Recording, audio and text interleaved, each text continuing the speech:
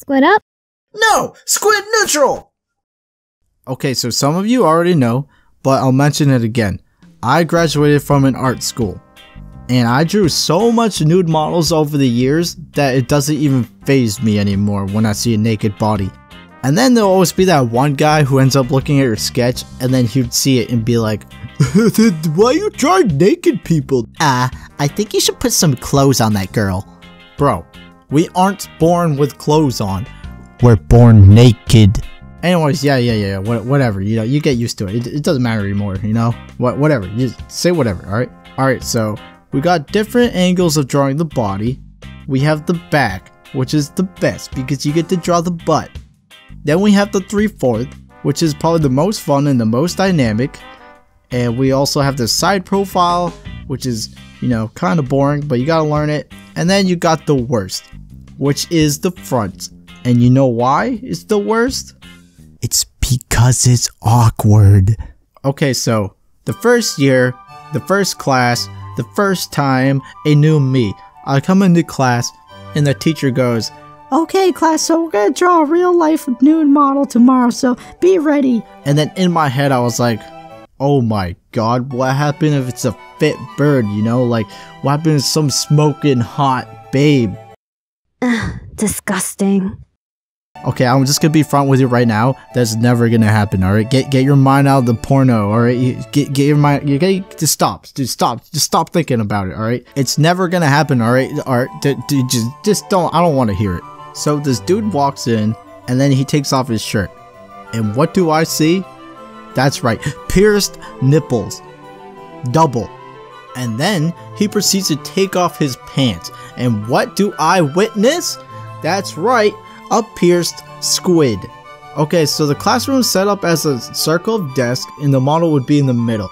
So basically what it meant was that it's a roulette of which angle you end up drawing the model from. And then if you happen to have gotten the front, then that means you had bad luck. So there are different time iterations of drawing. There's 30 seconds, 1 minute, 5 minutes, 15 minutes, 30 minutes, etc. Right? And guess who got the front for the 30-minute iteration? That's right. That is right. It was me. Okay, so the goal here is to finish the face as fast as possible to avoid all possible eye contact that might be awkward for you. Alright?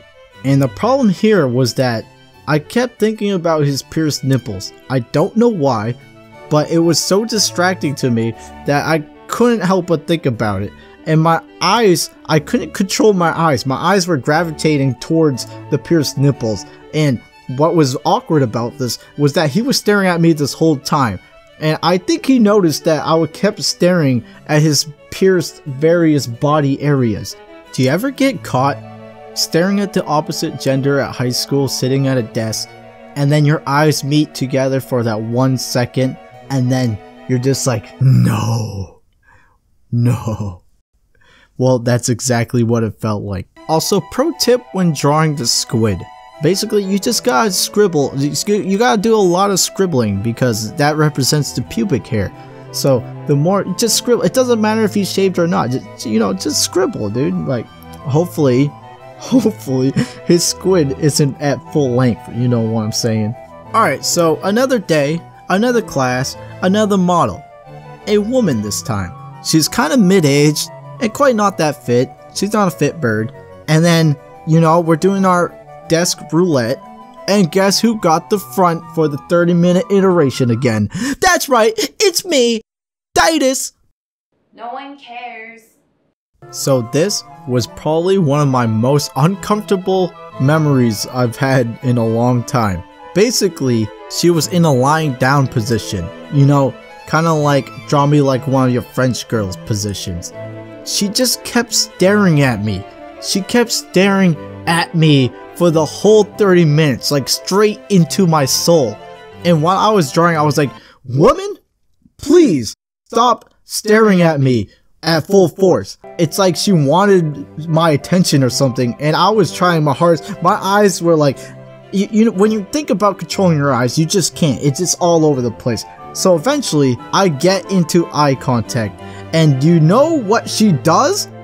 She smiles at me. She smiles at me. You stare at me for like 20 minutes and then you smile at me. Please, no, I don't need this. She smiled at me like as if she's like Rose from the Titanic. Like there was like sexual tension. I kid you not, there was sexual tension and I did not like it because I wasn't attracted one bit and I was like, please get me out of here.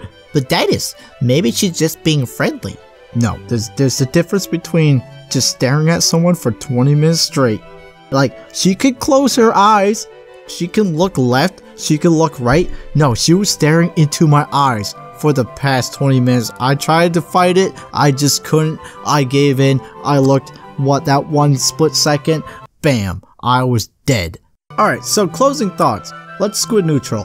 Not all drawing sessions are like this, alright? It just happens, I just happen to be unlucky. It depends on the model too, like some of the models know where to look or they don't bother you that much. But if you're unlucky and you get the wrong model on a bad day, well, you will get awkward situations.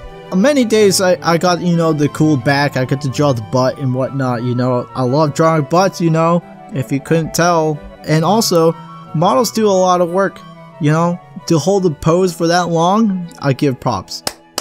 I give props. Alright. Keep doing your thing, and I'll see you later, you barnacle scum.